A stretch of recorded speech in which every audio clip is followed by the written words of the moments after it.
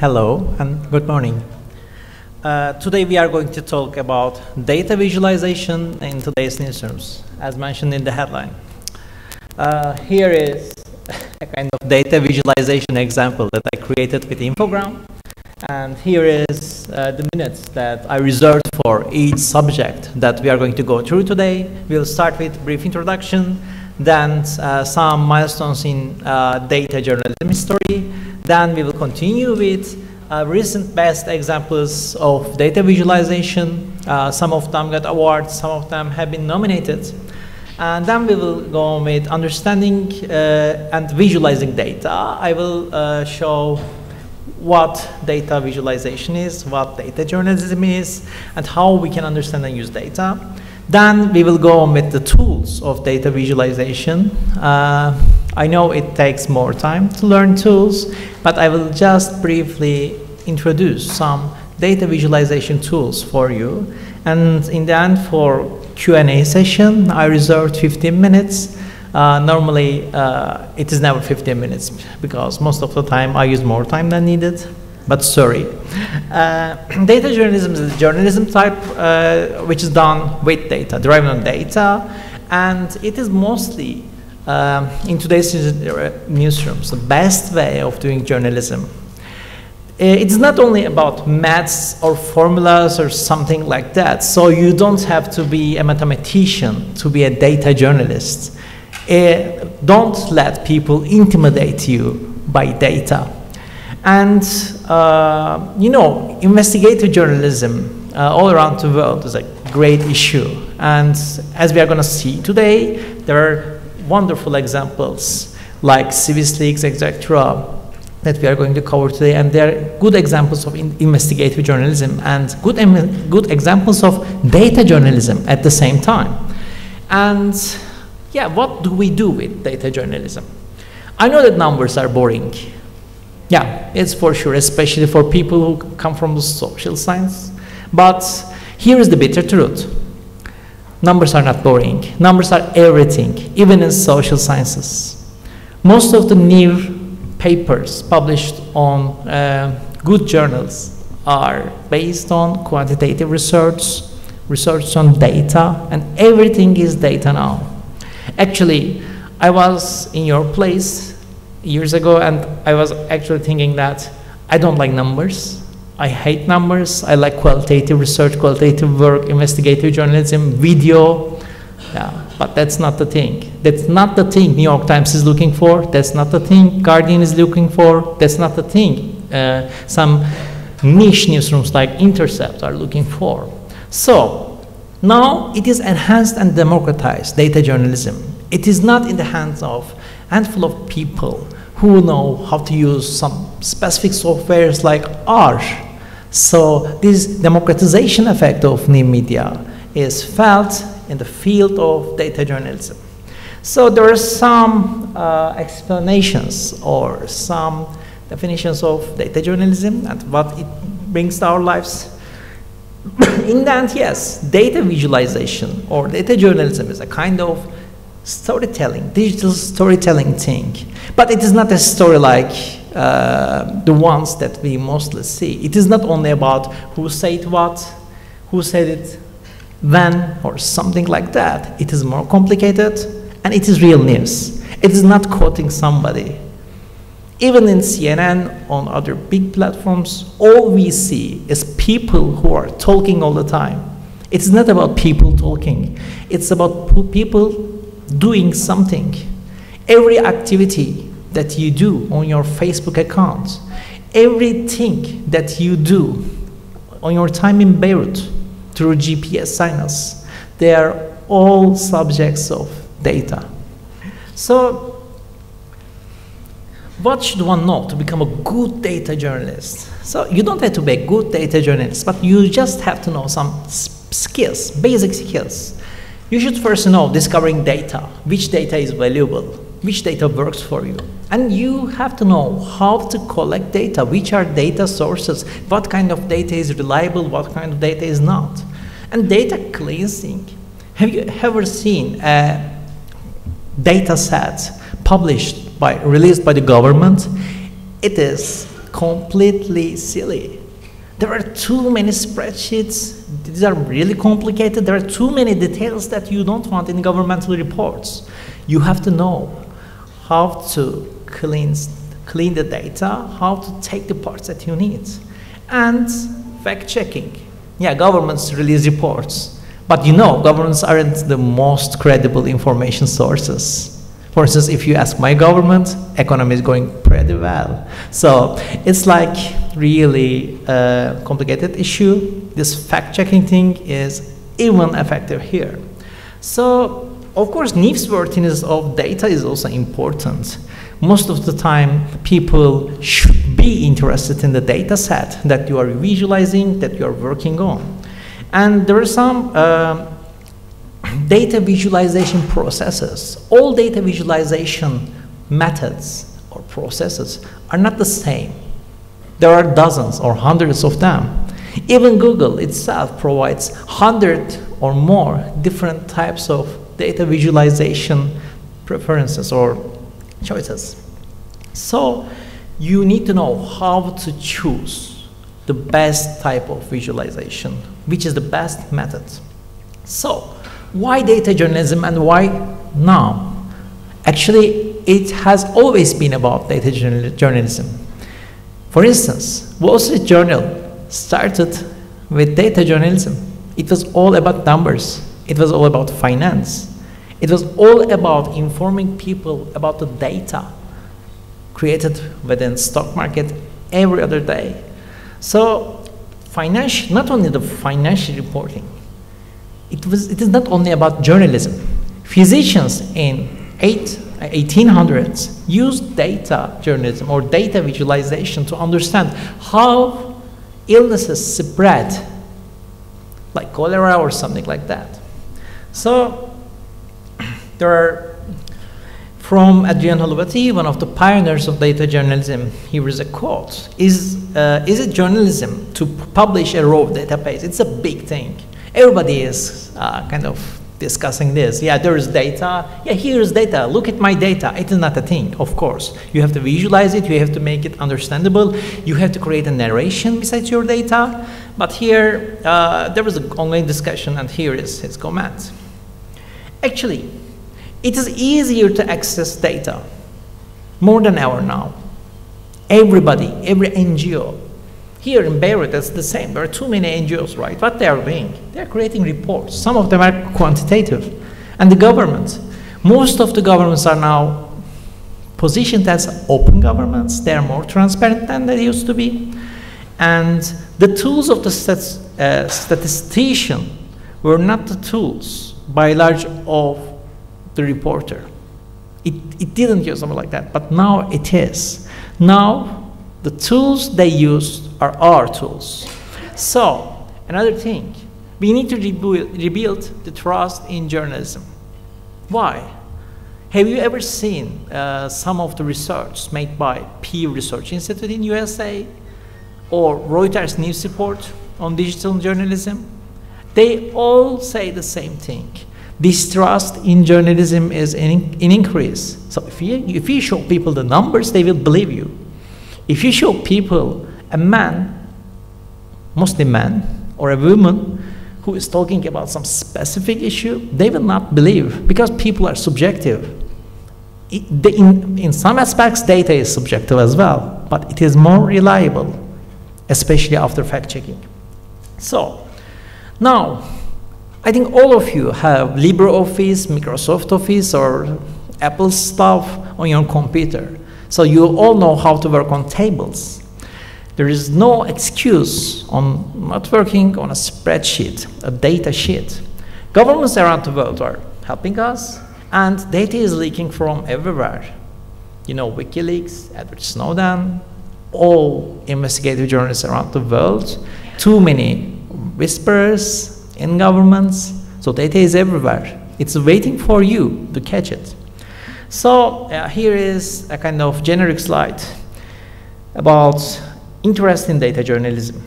So as you see, it is in a big increase. It is the Google Trends. This data is gathered from Google Trends. So you see how it is increasing. And you have to ask yourself, why haven't I studied data journalism before? Because for some of the people it's too late. Most of the people who started their data journalism collectives got enormous grants from really big institutions, and they're making a lot of money. So let's start with some things. Here you see Jason Menigan and Edward Snowden. You know, data is coming from everywhere, and data is so powerful. It is not like any other type of thing, because data is mostly based on reality. And now, employees of an organization who happen to have access to interesting information, most of the time, when he or she feels that these data should be open to public, now they are sharing data. Yes, they are public enemy number one in their societies. Yes, investigative journalists or data journalists working on these issues are in a really bad situation. Let's take Assange. He is now completely isolated from everywhere. But let's start with some milestones of these leaks. WikiLeaks. It was not only about global politics. It was about everything that we know about the internet, about international relations, about politics. WikiLeaks changed the politics. Many people claim that it has something to do with riots in the Arab world. Yeah, somehow. But you know, what is really important with WikiLeaks is that it was one of the first examples, or first global examples of data journalism in 2000s. It didn't provide too many good examples of data visualization like the other examples that we are going to talk about today, but in the end, it was a way of counter-surveillance, and it was interesting. Tomorrow we are going to talk about counter-surveillance and surveillance a lot. So, they published Afghan war files, and it is like 92,201 rows of data. Have you ever worked on such a big data? Probably no. But these people did. These people created a big network. Actually, it was a closed network, so it is really hard. Here's the thing. Data journalism is a team work. You cannot work on such a big data by yourself. Sometimes dozens of people work on data, because newsworthiness of data is still needing some journalistic understanding of data. Because if you don't know the figures who are involved in these files, whether are they CIA agents, or are they workers in embassy, or are they working for a kind of non-governmental organization in Afghanistan, you need to be a journalist in order to know these things. It is not a Google thing, you know. You need to have some insider information as well. So here is another visualization about data sets published by WikiLeaks. Here we see another type of data visualization actually. But you see there are data sets or data from everywhere around the world. And many newspapers in Turkey, newspapers in England, newspapers in United States, newspapers here probably, they all covered these stories. Why? Because it was easy to cover. Assume that now I sent you a Dropbox link which includes 1 million files. How would you deal with it? Would you deal with it by yourself? No. But would you open such a data set, such a precious data set to everyone that you know? You don't as well. It's a kind of principle thing. So let's go to the Panama Papers, which I think is more and more important issue, because here there is a good work. So you know Mossack Fonseca, this company in Panama, and their emails are hacked.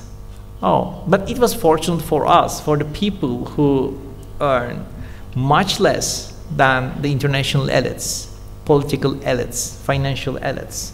So these kind of 11.5 million leaked documents from their accounts were really hard to work on.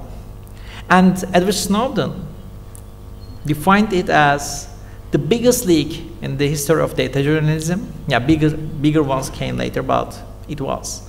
So actually some of the files were dating back to 1970s. So 50 years.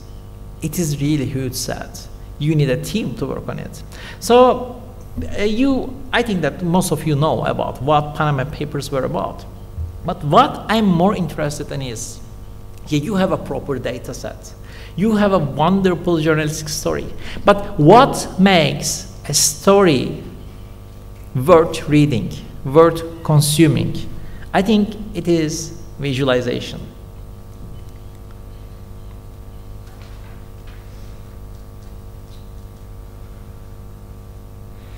So, here you see International Consortium of Investigative Journalists website.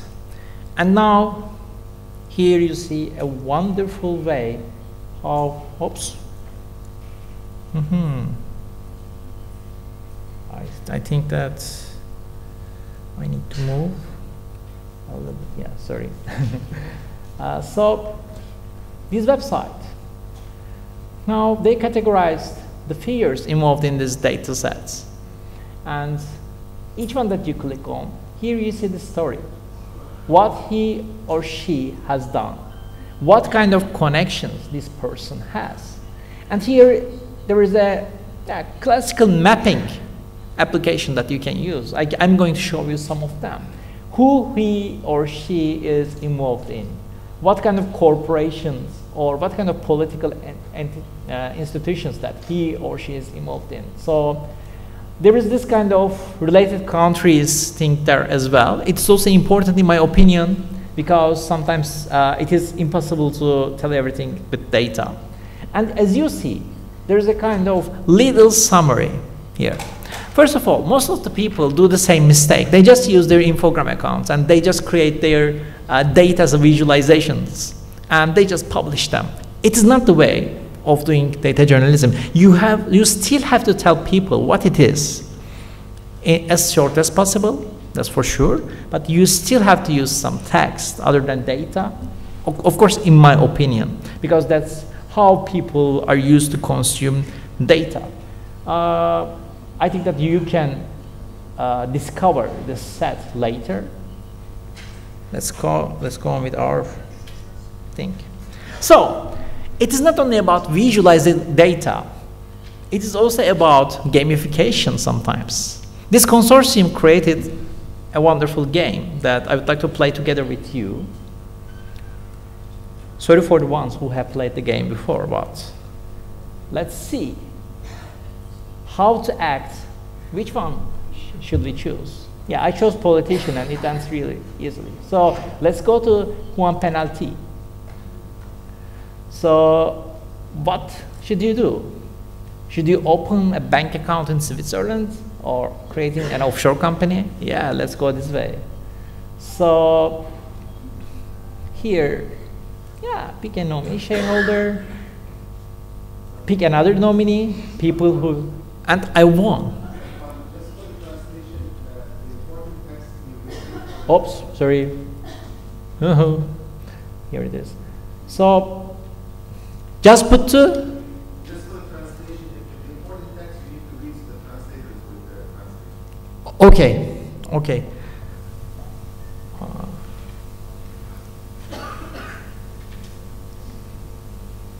So, you see. So, in order to do this gamification thing, I think they didn't bother a lot. They didn't do a lot of stuff. They just made a thing that we call web app or mobile app. And these web apps are based on specific coding things. And they just combined them together and created such a game. But what do we get out of it? How football players are creating offshore accounts. What is the best way of creating an offshore account? How you should behave when you are creating an offshore account. It's not about how you should behave. It is all about telling you how politicians in your country did it and why they are caught it's another thing. Some of them are caught. For instance, if I chose the politician, somehow I would be caught in a really little time. So let's keep on. So now, as you know, many politicians resigned. Many people in financial institutions lost their jobs. Credibility of even the royal family of United Kingdom has been crashed by this stuff. It has caused protests in some countries, and it created awareness that Mossack Fonseca was only one of them. It was only one of all those companies that we are talking about. So it's a kind of interesting thing. So you can hack another company in Panama, and you can get a data set from them again, and you can get your own Panama Papers. So you can get many awards out of that. So let's go to Paradise Papers, which also brings us too many good data visualization examples that I think that we can easily benefit from. So German reporters Friedrich Obermeier and Bastian Obermeier from the newspaper Süddeutsche Zeitung were the ones who got the papers. And they shared this work with a network of journalists which has more than 380 people within it. So it is a big work. So data journalism is not only about working on data, it is also about your ability regarding administrating human relations, administrating the secrecy of your operation, because someone can give away you.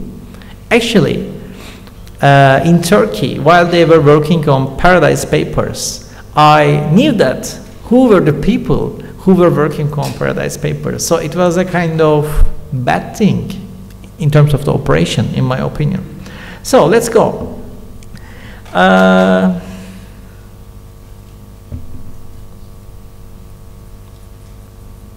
So here is another example that I'm going to show you. Donald Trump and his allies who were exposed by Paradise Papers. As you see here is another good example of mapping, but here we map relations. Here we don't map a geographic area or something like that. For instance, what he has to do with Trump, what kind of companies that he is involved in, some other people that are related to Trump, and what kind of money or investments and all other stuff they gathered through these processes. So it's a kind of complicated issue when you're talking about this kind of political stuff. But here you see another good piece of journalism, that you can do something like that, not as visually rich. If you have such a data set, you can do such a thing with Graph Commons, which is also a kind of open tool and free tool everybody can use. I'm going to show it later. So let's go back to the presentation. So Swiss Leaks is the name of another journalistic investigation. It is published in February 2015. And the information leaked from the French computer analyst Hervé Falciani on accounts held by over 100,000 clients and 220,000 offshore companies with HSBC. So, before these data leaks, we all knew that there was something going on in Switzerland's bank accounts, right? It is a story that we all talk about. But it was the first time we saw something like that. So here is another example of data visualization.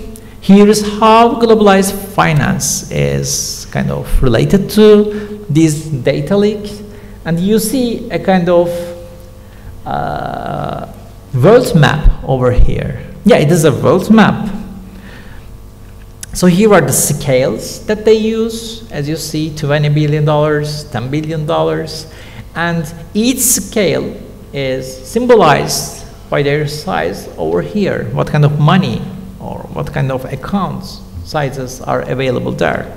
So, what were the common points within all these projects or sets that we are talking about? First of all, people worked in teams. I underlined it a lot.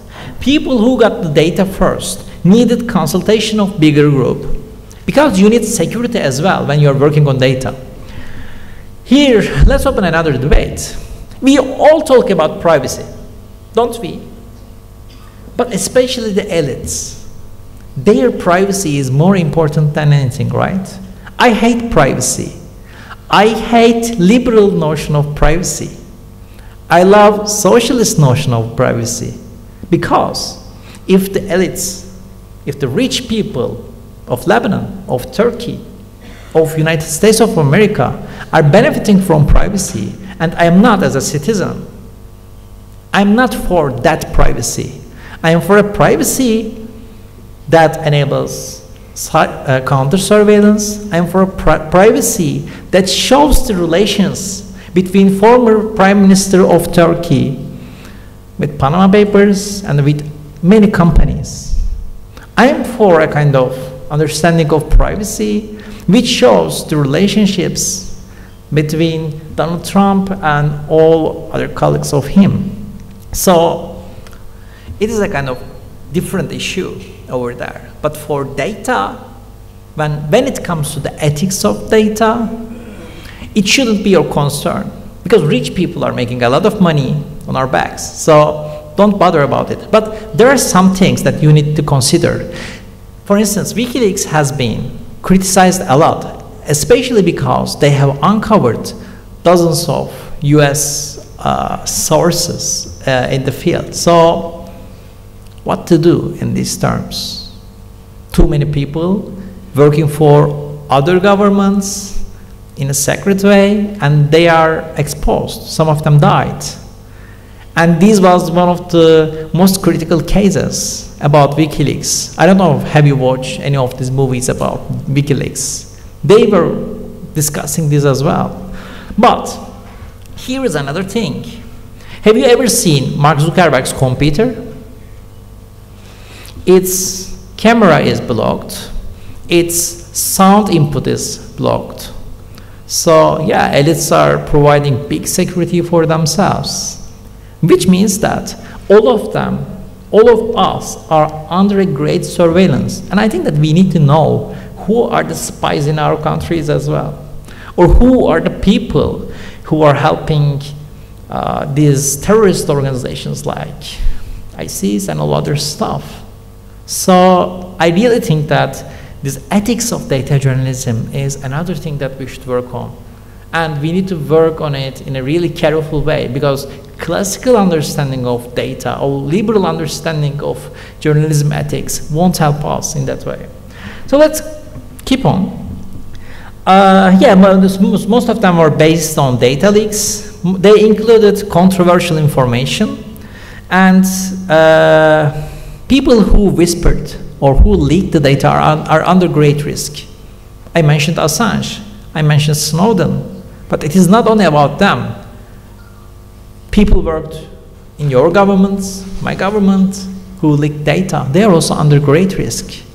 In Turkey, a soldier, Uzunoglu, was in prison for more than a year because he was accused of leaking data to a hacker group called Red Hack. So it's a part of branch of Anonymous. It is supposed to be like that. So whispering or leaking data is a risk that people take. You have to know how to protect your sources. It is really important. It is more important. It is the essential thing within credibility of your organization. So you won't be as lucky as the hacker who hacked the emails of this Fonseca thing all the time. Sometimes you have to work with organic people who leak data. So data journalism needs a big organization. So let's keep on.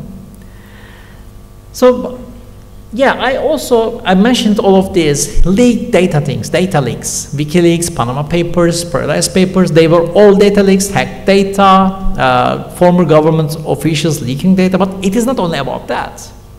For instance, if you are making a news story about unemployment in your country, women unemployment, men unemployment, it doesn't matter. Rising precarious jobs, rising full-time jobs, etc., etc. You still need data visualization and you still need data journalism. So data journalism is not about only working on some risky files. Institutions release huge data sets every day. I'm going to show Google's data sets. They are also really good. They are providing data sets from a lot of countries around the earth in various languages. So also you can create your own data by yourself. I'm going to show it through some tools. So now let's introduce you to some of the most successful data journalism outlets around the world. One of them is J++. I had a chance to visit them in their place in Stockholm. It was one of the most interesting teams that I have ever visited. So they have different projects that I'm going to mention today and I'm going to show you. They do different things. They do commercial work, they do journalistic work, they provide educations, and here is one of their best works. Newsworthy. Newsworthy is a kind of website that helps all the journalists around the world to see what might be worth creating a story on. For instance, number of asylum applicants in Turkey, from Turkey to Europe. And if there is an increase in that, Newsworthy SE shows it to you and you become aware that, yeah, there is a story going on there. I need to send my reporters to there. So let's see how it works.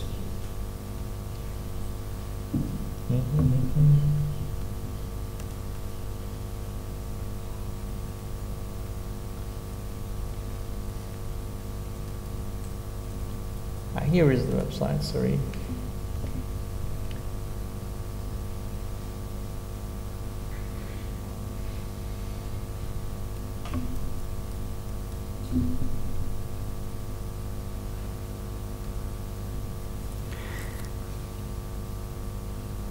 For instance, these data sets are gathered from Eurostat most of the time, but as you see, they provide you some formats that you can use in your own data thing.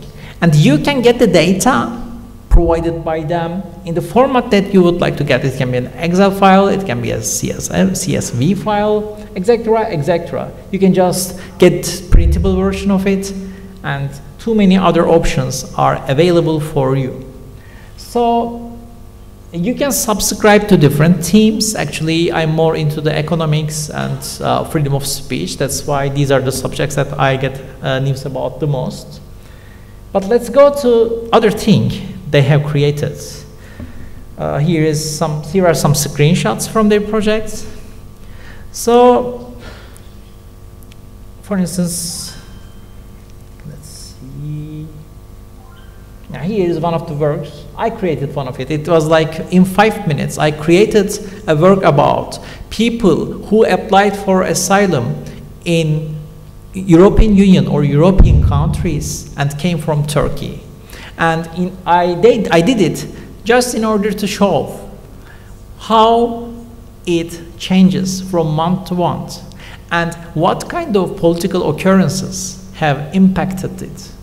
So I have a story there. Elections, economic crisis, referendum, another election. So each of them created an increase in the number of asylum applicants from Turkey. And in June 2018, it was the date that my country went into election, these reached its peak. And in July, it reached another peak. So here is a story. And here is a good story. Imagine that you use this visualization, and under it, you tell stories of 29 different people who applied for asylum in different countries of Europe. Why they applied asylum, why and where did they apply for it, and why did they apply for asylum in the country that they went for? Because nobody goes to Latvia, for instance. Most of the people go for Norway, most of the people go for Sweden, Brussels, Germany. Why? You can ask this. So data journalism is not only about that. Yeah, it is all about quantitative data, but most of the time it brings you the chance of creating more and more stories with the data that you already gathered. So here is another thing. Their work is not limited to these projects. They had Privacy International in their report regarding surveillance industry. So what is surveillance industry? I think you know drones and all other stuff, these drones which are watching us, these big data gathering tools that are used for our GPS and all other stuff. And they created a kind of visualization about the data that Privacy International provided them. I'm not going to show this one. This is not as good as their other works. So here's another thing. They worked on Swedish media, Swedish local media, and what kind of news that they're working on. Which cities are covered more in Sweden? What type of topics that they cover? Oops.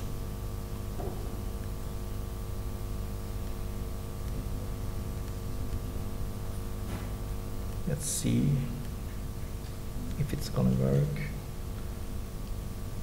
Yeah. For instance, here it is. You see some, yeah, where they are covering, what they are doing. I know that this Swedish language does not help you that much. Let's press it. Okay, let's go back. So they have done some other things as well. Global Hunger Index. Have you ever wondered who are doing this kind of things? Yeah, these people are doing this thing, and these people are paid a lot for this kind of mapping issues. And let's come to a local example from my country. Da Media. It was established by a women journalist who is called Pınar'da. She's one of the most genius people that I have ever met. I wish you could meet her as well. So they provide high quality data journalism products, and they most of the time they use free and accessible tools. So you can do most of the things that they do. So their website is blocked once in Turkey.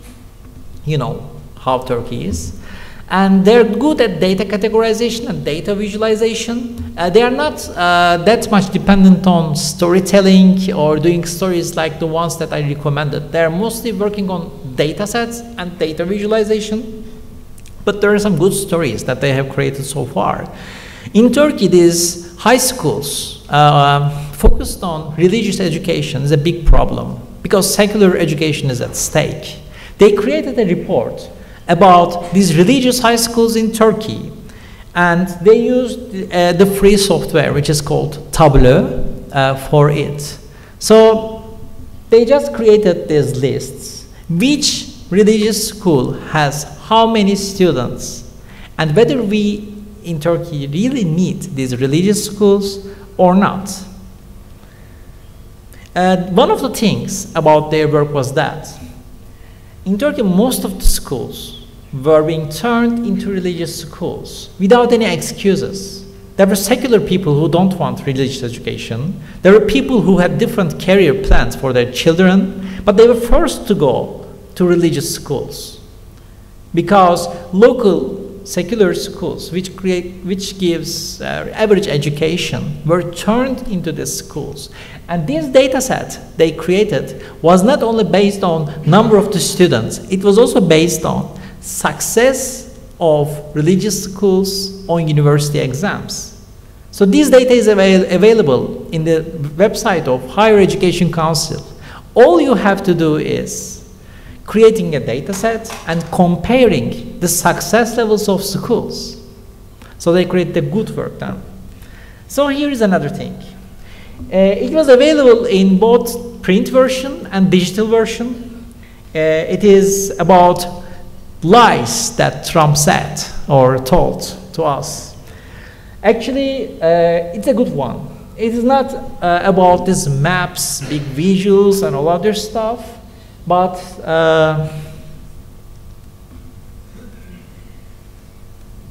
I just want to show it to you.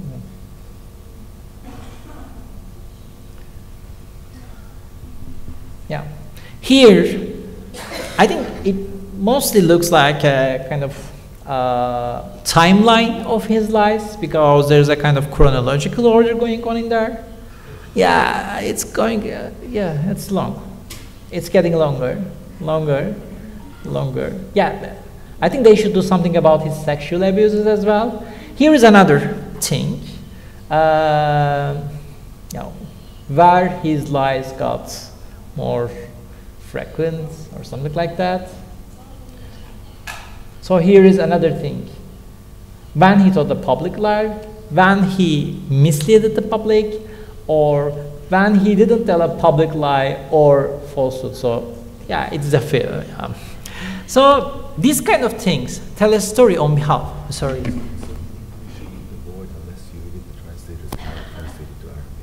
English on the board. Okay.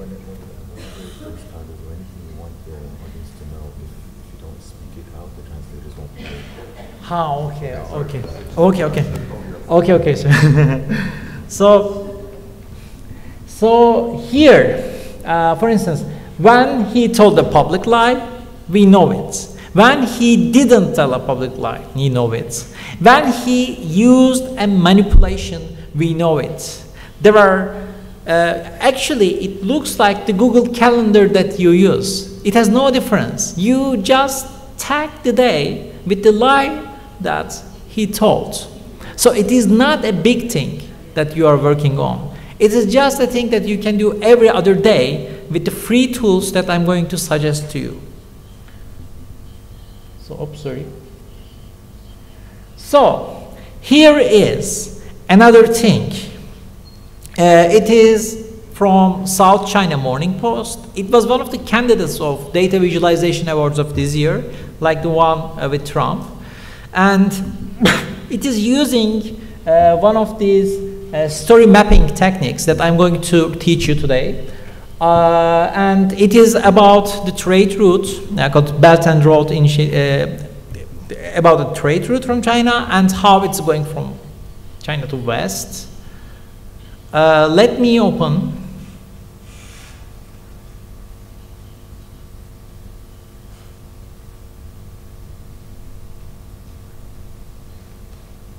Okay, Chinese government has killed it, or you know it's possible. Okay, I can show it to you. So here's another thing for people who like tennis. This is the data visualization regarding titles that Roger Federer won in years and how he became the best tennis player of all the time. Oops. Let's see if it works. Now, here, 20 years and 20 titles it's named, and it is categorized in the way that you see here are his ATP, this tennis tournament ranks from year to year in this statistical data. And here we see his journey from being in like 700s to being in first 3. So as you see, there are many things that you can use here, and none of them are complicated. You can do such a thing via Photoshop. It's not that complicated. So let's keep on with another example. How to release an Oscar-winning film. This is named. Here you see some different years or some different type of films over there. And year by year, this data visualization tries to discover the method of publishing or broadcasting a film that is going to get international award in the end. So let's see.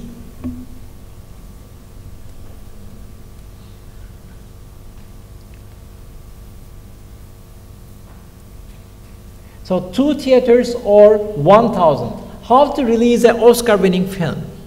You know, there are too many. There are thousands of cinemas in the United States, and you have to be strategical.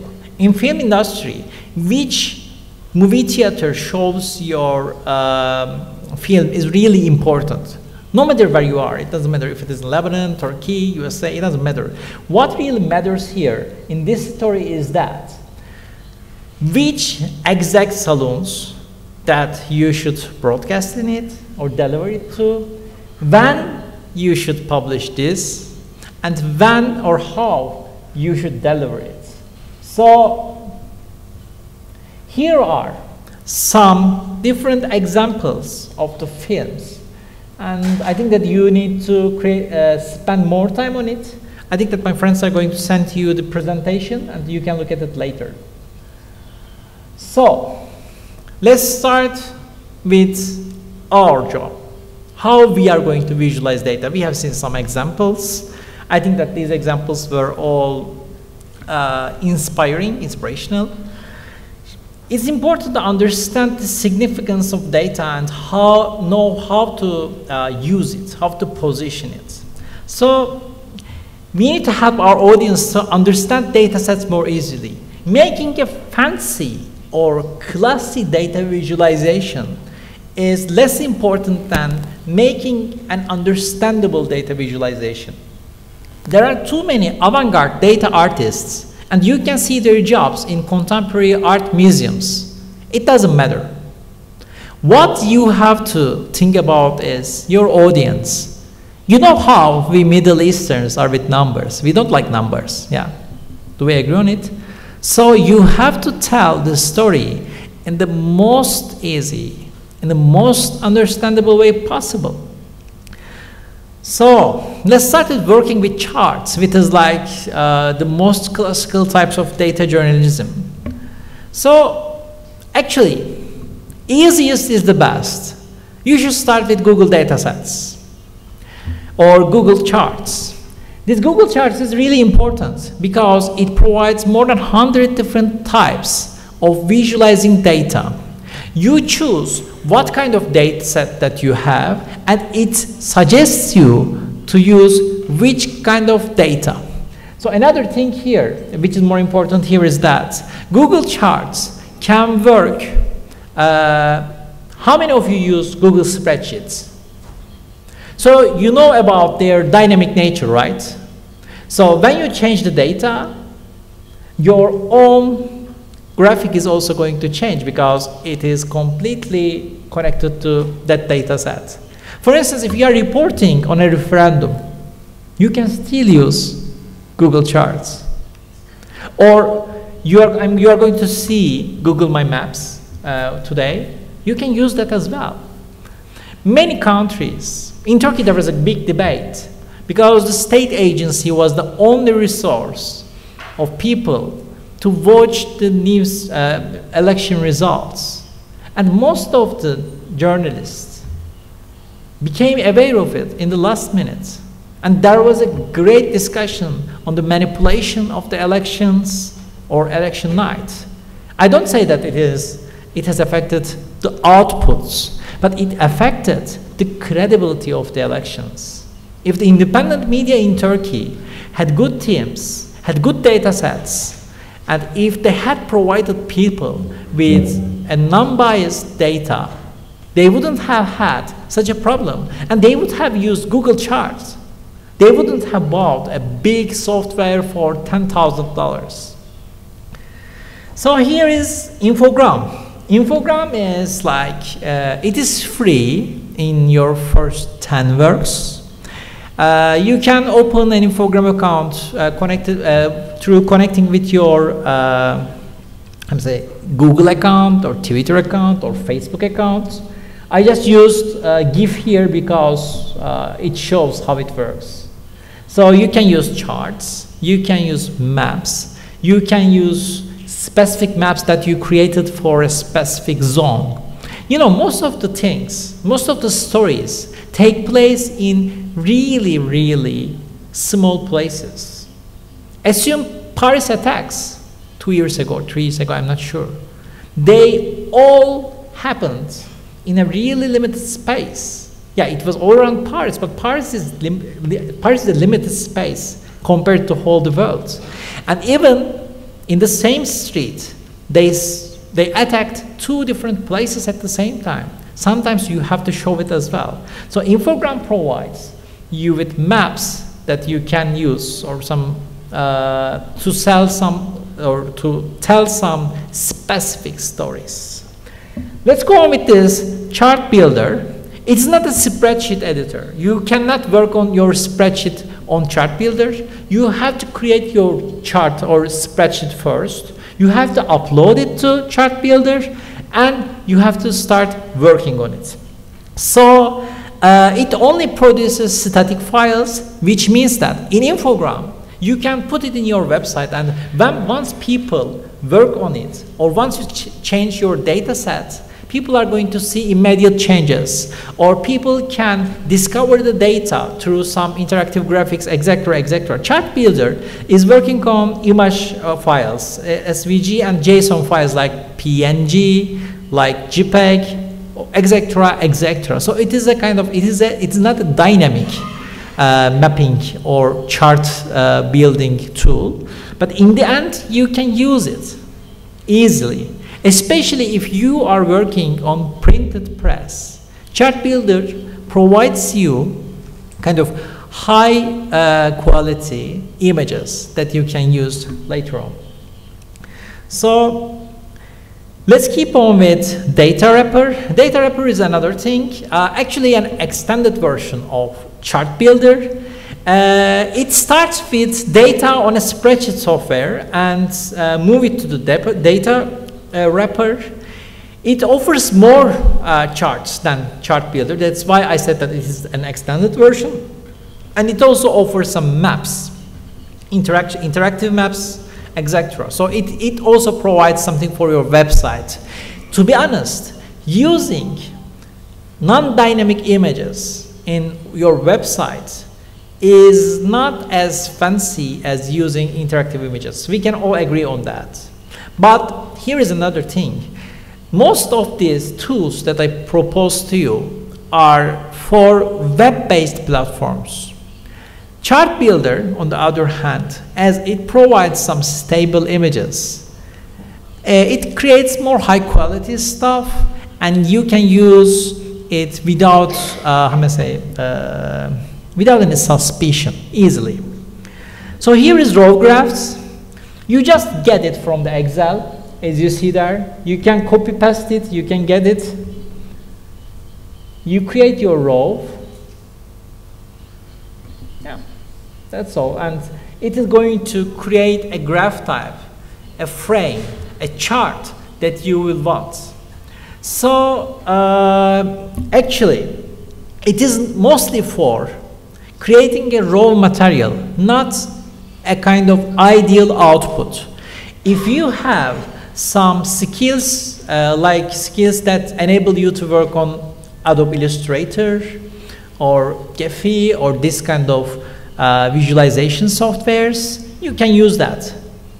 Or if you are working on R, which I didn't mention today because it's a kind of advanced thing in my opinion, you can use it as well. So, mapping for journalists is not only about charts. Geography or using geotags is important part of telling stories today. And a lot of data sets which are published today have geographical components. I am sure that most of you use location services of your smartphones, right? So every single step you take are kind of surveyed by the governments, and it's data.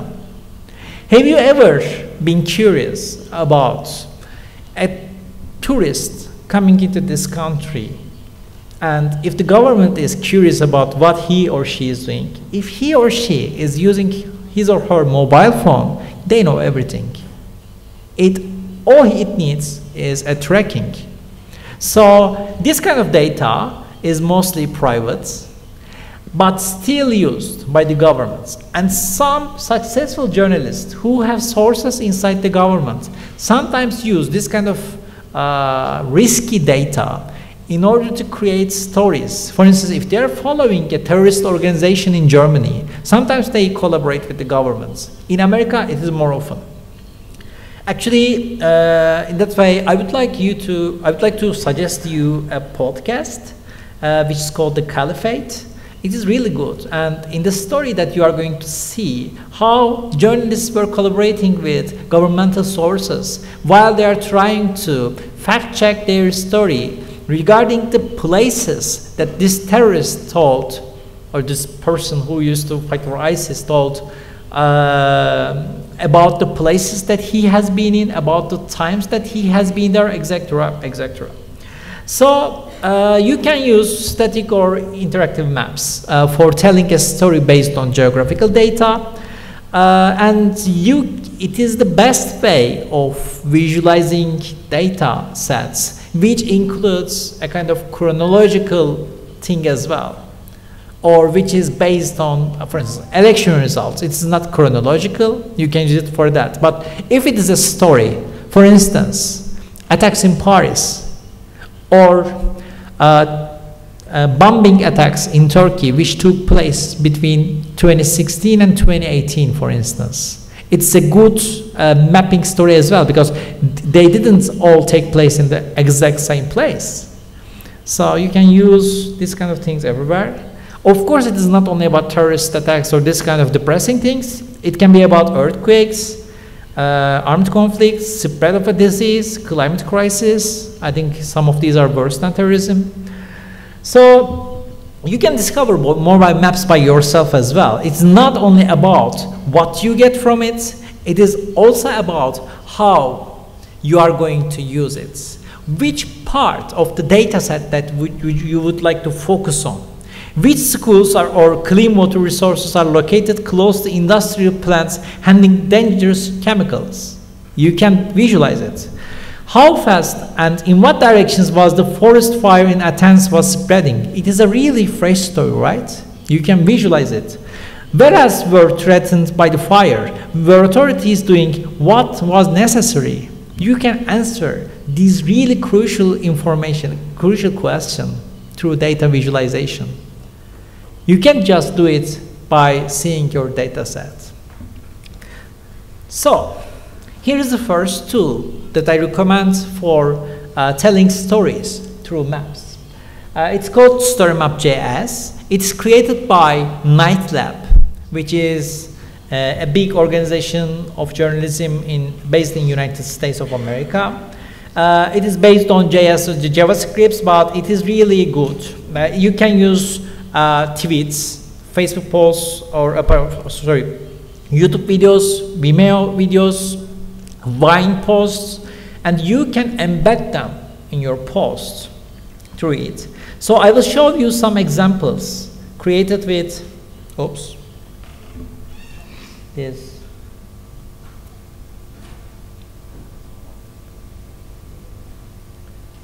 So here is one created by Washington Post.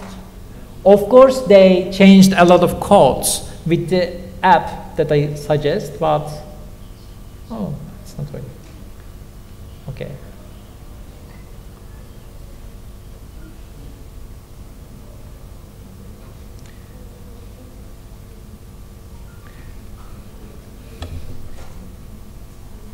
It's how Islamic State has spread. It is a kind of old story, but in the end, because that's why some of the images are lost. But in the time that it was published, you could have seen that, how their spread has taken a place. So it is the best way of telling people about such a threat, because if you tell it like that, people will see how fast they are spreading and how effective they were. So another example, I think most of the people here know of Game of Thrones. Sometimes you don't have to work on classical maps. You know, Game of Thrones has its own fantastic map. And you can use map of Game of Thrones with this Night Lab tool. Now we see the journey of Arya, who was lost in the first season, I guess. And, you know, she is moving from place to place. So sorry for the spoiler if you haven't watched it yet. I hope you watched. So, here's a one that I created for our website. It is about bombing attacks in Turkey, which took place in 2016 and 2017. So it took place in different parts of Turkey, like Diyarbakir, Gaziantep, and many other places around Turkey. As you see, I used some YouTube embed codes.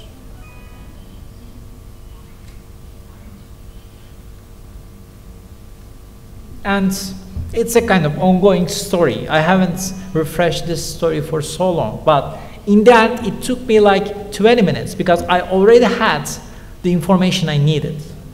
So we saw these three types of examples with story map. All you have to have in order to create a story with story map is you have to have a Google account. It's all free. There are too many tutorials in their websites. It's really basic, and we don't have time, so I can't go on working on this stuff. I wish we had a workshop over that. So let's keep on. What do you have to have in order to create mapping with story map? So you have to have a geographic data. Most of the time you need a series of events, so a chronology.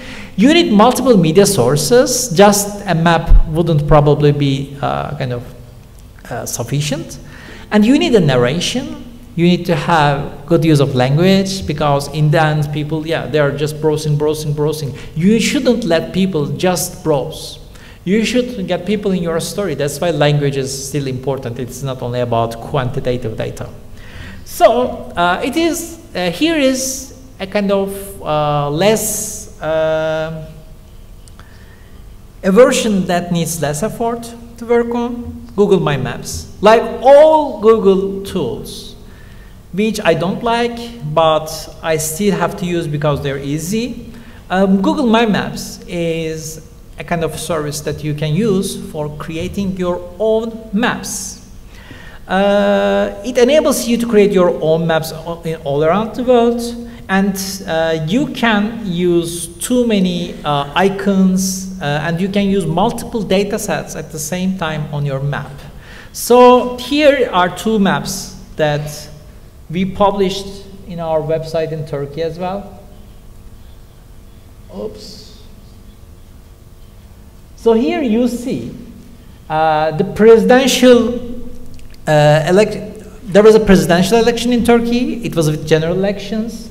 And here you see the map of the candidates who have visited different parts of Turkey.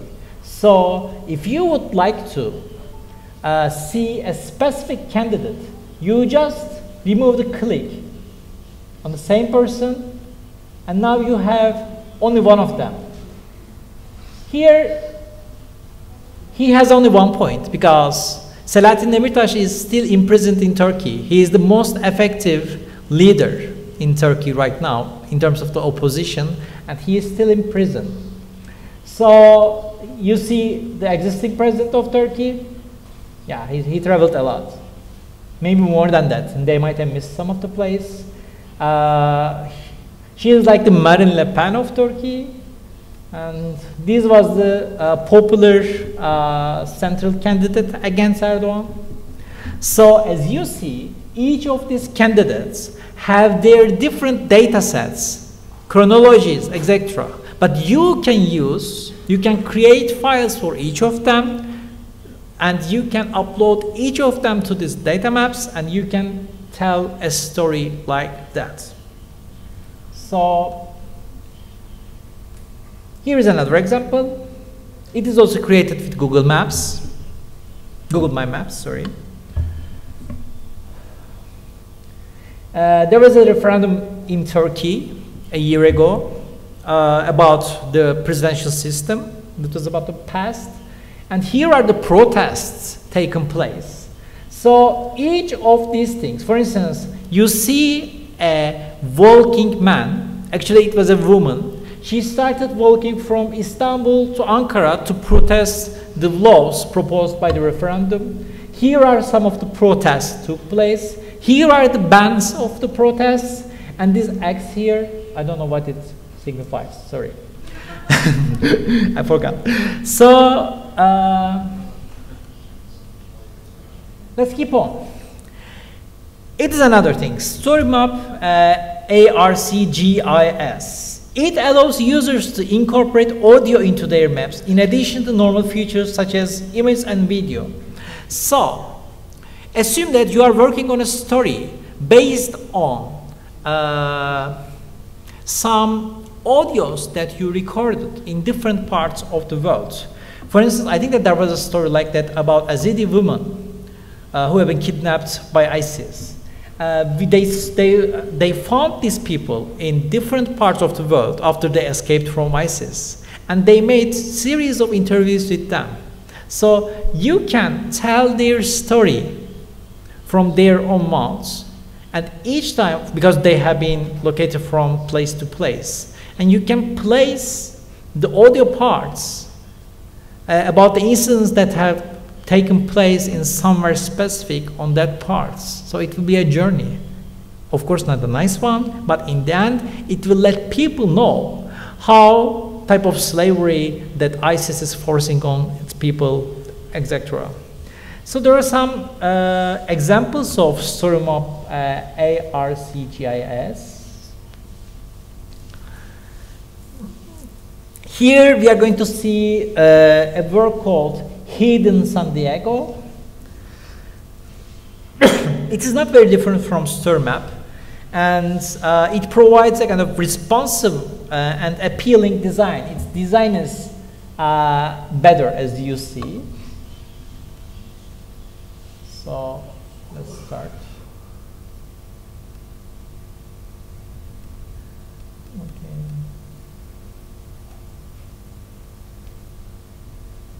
Okay. I use too many softwares to block them from surveying me that sometimes I can't show this kind of websites. I need to.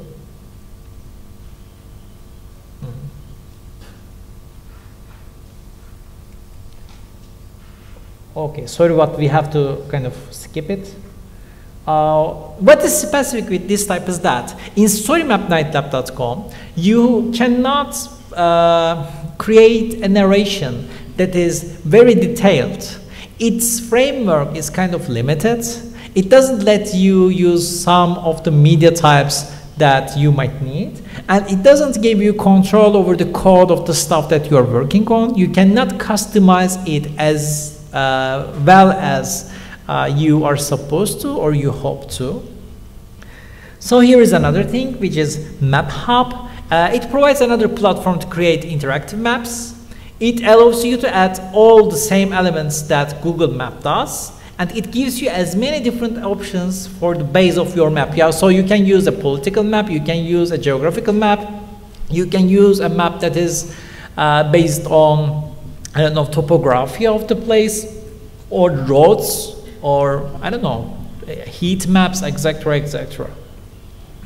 So it is not only about maps. You can use timelines too, because most of the data sets also have some data dependent on time on them. So here are the things. For instance, Timeline.js. It is also another night lab tool, and you can just have your Google account and log in into this website. It's also a free service. Here is Nelson Mandela's Extraordinary Life. It was created by Time, but with the exact same tool that you can use.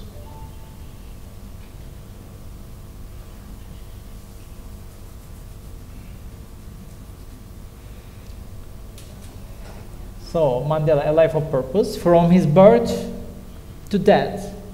Here you can see his journey. So it is completely based on some time spans of their life. So you can just get any Wikipedia article about a famous person and now start building your own timeline. Data is everywhere. All you have to do is cleansing data, taking the part that you need. So it doesn't have to be an Excel file.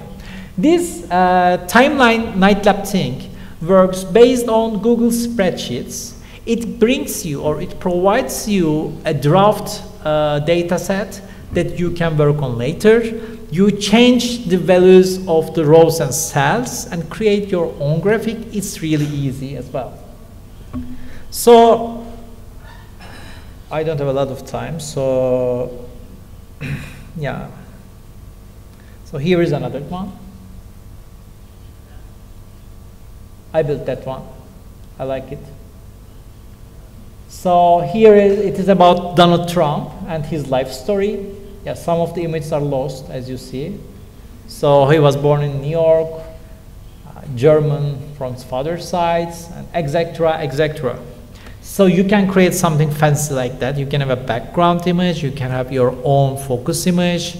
You can use most of the fonts like Arabic, English, and all other material. You can choose the font of your material as well. So then what about working on social network data? Yeah, it's kind of complicated, right?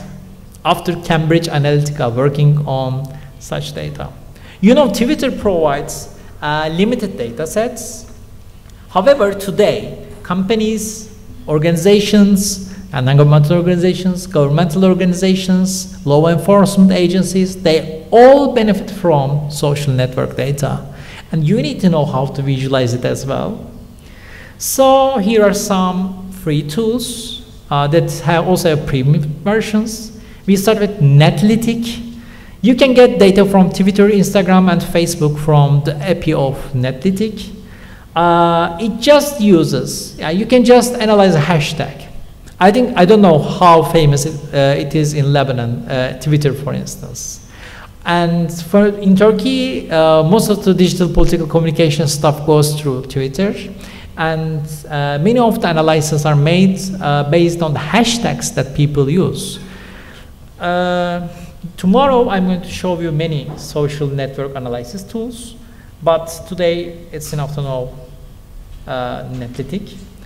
And social app, it's another thing. Most of you have LinkedIn accounts, right? You are connected to some people, probably. I think you should, if you don't have. And this service, social app, shows what kind of network that you have, whom you are connected to, from which country, from which industry, from which organizations, what type of people, what kind of actors. It's a good one, and I think that you really will make use of it. This is not Excel. It is a kind of add-on that you can use over Excel. It is also used for visualizing social network data. Here, for instance, here is the not Excel's own Twitter accounts or Facebook accounts network mapping. For instance, you can do something like that. What is one of the most important issues in digital political communication today? Trolls, right? Or astroturfers. So if you would like to discover map of trolls in Russia, map of trolls in the United States of America, map of trolls in Turkey, you can just detect a kind of hashtag which seems to be automated or enforced by these governmental agencies. You just write the name of the hashtag, Netlytic gets the data and provides you with the relationship sets. Who is in the center of this organization? Who is around these people? Who is around the center? Who is in the periphery or something like that? Tomorrow I will show you a lot of stuff about it. So I'm just showing the visualization. So Gephi is another thing. You can think of it like a Photoshop for data. You can really work on complex data sets here. You can use the raw data stuff that I mentioned before in order to create data sets or data visualizations with Gephi. It is used for exploring and manipulating data. It's written in Java language, and along with social network analysis, it performs exploratory data and link analysis and biological network analysis. So it's kind of big thing. So where to find data? Yeah, in your country, in my country, there are many countries around the world, so it is hard to find. Sorry. Yeah, I know, and it is.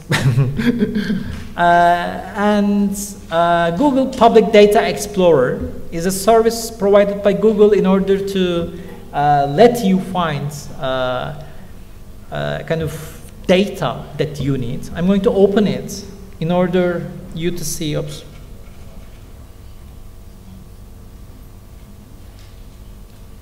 Here you see data provided by non-governmental and governmental organizations around the world.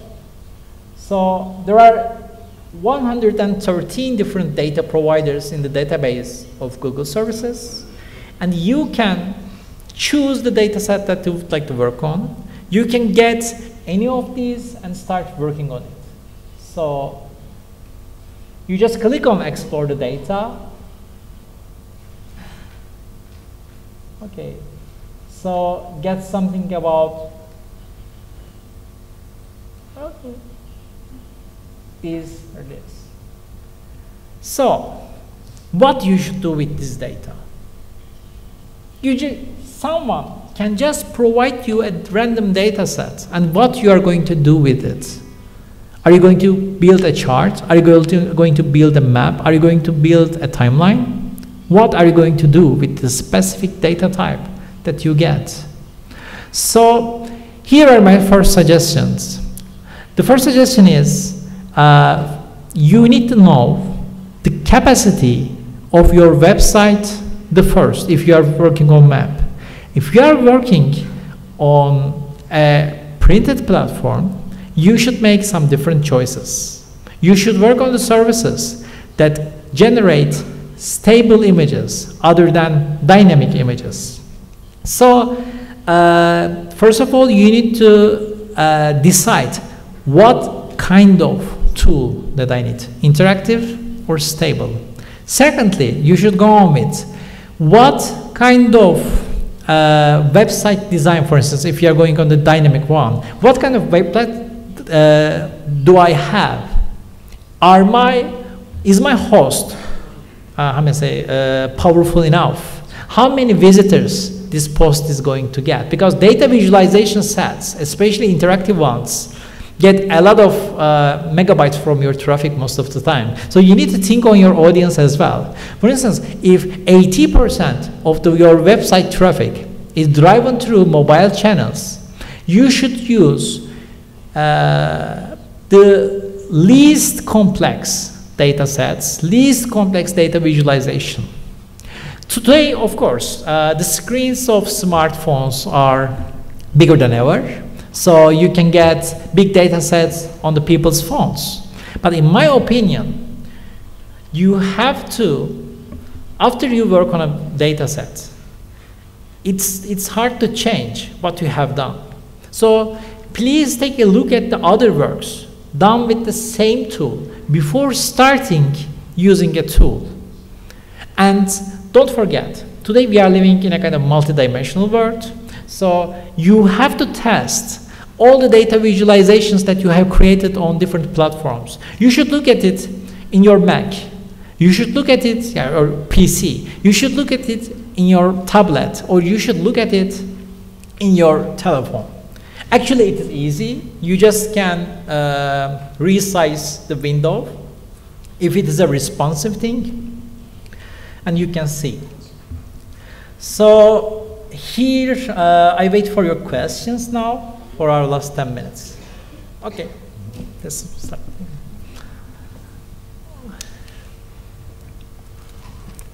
Good morning, everyone. First of all, I want to thank you for the presentation. It's a very interesting topic for me because part of my graduation study included data visualization. And I have two questions for you.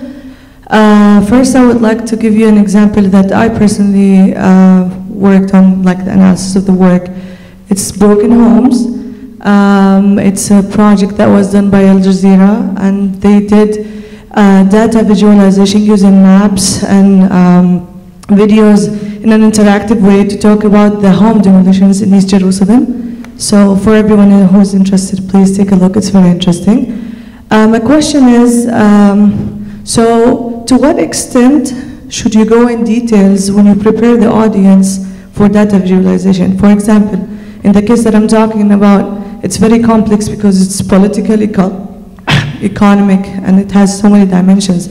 So to what extent do you go in details? And the second question, when you go and you select the data that you want to work on, and you go to between the phase of selecting data and finalizing it and then going into the design. So I'm assuming you either work by yourself if you have the capacities, or you work with a designing team. So what's like the kind of trick that makes you do the balance between, because if you work on a data for a long time, you become so familiar with it, and sometimes the audience might get confused. So do you do kind of user experience, or how do you make sure that your audience can understand the data after you've worked on it for a long time and you understand it more than anyone else? Actually, that's fair. I'm going to reply to two at once, so two of them at once. First of all, it completely depends on your economic capacity.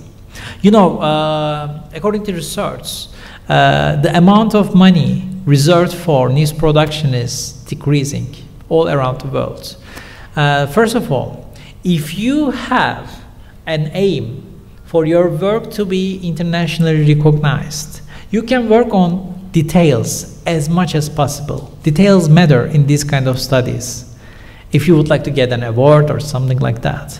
But as I said before, some people are going to see your story, data visualization on their mobile phones, which means that they will probably have a much shorter time span to consume the product that you are producing. So in my humble opinion, if you are doing it for prestige, and if you have resources for it, you can create a user-friendly version of data, and you can create a prestige version of data visualization. So both of them at the same time.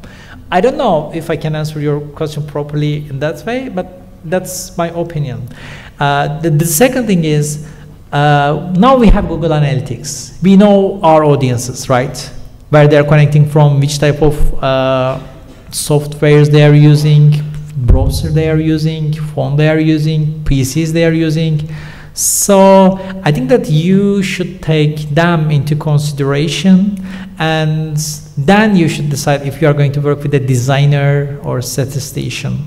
So in my opinion, data journalism is a new concept. You don't have to work with 4 or 5 data designers. As you see, most of these free tools are available to everyone, and tutorials are available on even YouTube. So you don't have to spend a lot of money on data visualization and pay art people. My question was, how do you make sure that... My question was, it's not like about the design. Even if you're using these tools, how do you make sure that your audience is understanding the information or the story you're telling through the visualization, regardless if you're using a designer or using these tools? I think it depends on, for example, the first example you mentioned, where with the Panama, I think, one. That was like a user-friendly, it's very basic, it shows all the elements.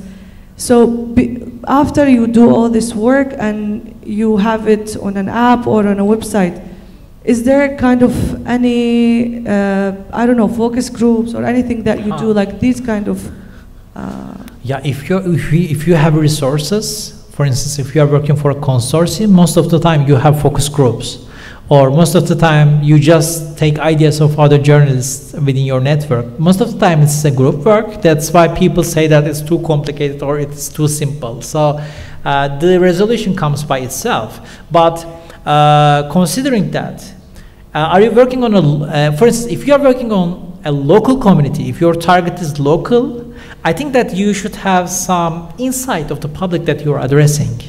But if it is global, in my opinion, it means that, if it's in English, for instance, it means that it has a potential to become a global product. So in global products, I look for details. Yeah. You're welcome. Here, lady. Lady.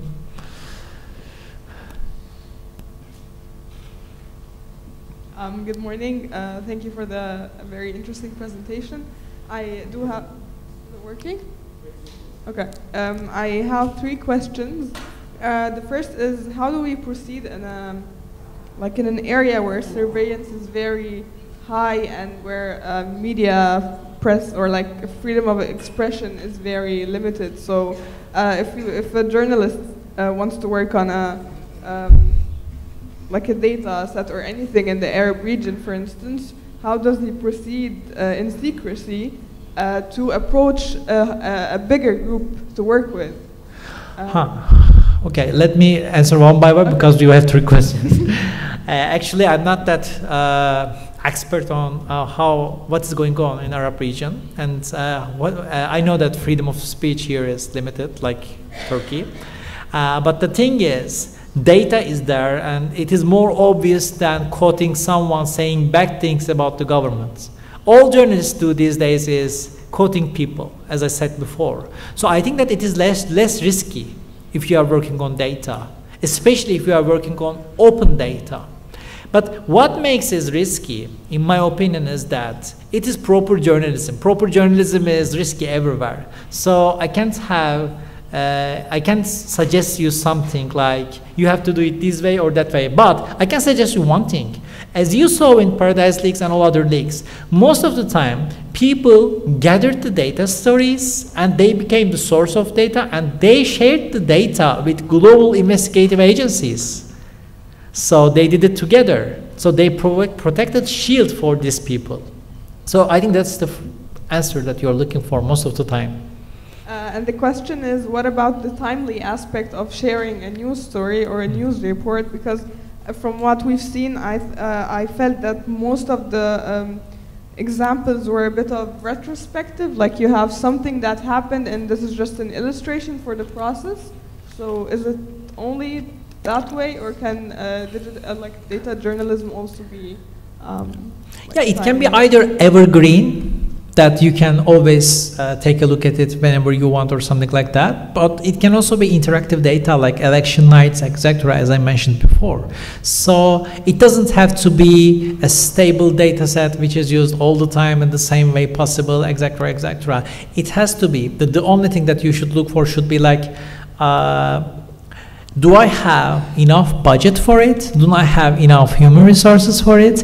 And do I have the guts for it? Because, you know, of the things that you mentioned before. So, gentlemen and gentlemen. One question. Okay, he was raising hands before, so. صباح الخير. طبعا بالبداية نشكرك على هذه المعلومات القيمة. سؤالي دكتور سارفان هو كيف يتم التأكيد من صحة هذه البيانات؟ وإن كانت هذه البيانات معلومات خطأ كيف تعالجها من خلال منظورك؟ وهل تسمح هذه المواقع بتعديل على هذه البيانات للأشخاص العاديين؟ Yeah, I need. Can.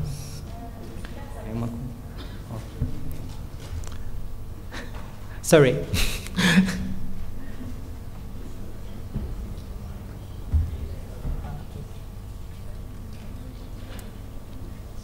So can I hear the translation again? صباح الخير دكتور سارفان. بالبداية نشكرك على هذه المعلومات القيمة. سؤالي هو كيف يتم التأكد من صحة هذه البيانات؟ وإن كانت هناك معلومات مغلوطة كيف يتم يعني معالجة هذه المشكلة من خلال منظورك؟ وهل تسمح هذه المواقع بمعالجة هذه البيانات من خلال الأشخاص العاديين؟ شكرا.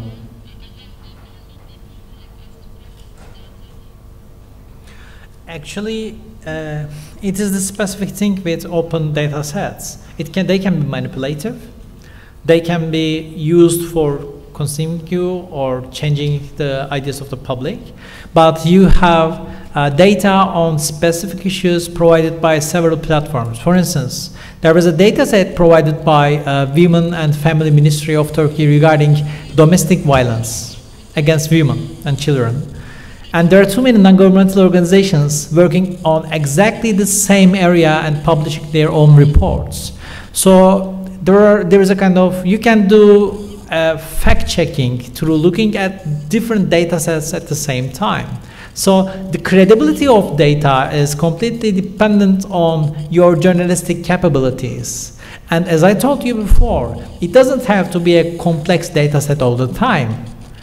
And you don't have to work on something controversial all the time. For instance, statistics agencies of governments are always publishing data, and they are mostly not manipulative about ages of people living in this exact region, etc., etc. If you have doubts, you need a group. If you don't have doubts, just publish your data. Yeah, that's the only thing I can say, because classical fact-checking courses that you can take from sources like Poynter News University, Learner.com, etc., you can use them as well.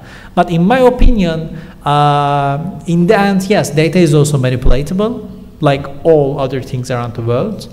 But you can still have multiple sources of data, and most of the time, the institutions which release the data release their methodology as well. You should start with questioning their methodology. So, for instance, a survey done with 30 people cannot mostly represent the whole society or something like that.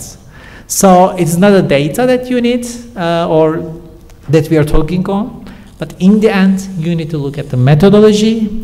And you also, yeah, of course, you shouldn't look at the data sets provided by governments for reasons of propaganda. For instance, if Turkish government today provides a data set saying that economy is going much better than ever, don't believe it, don't use it.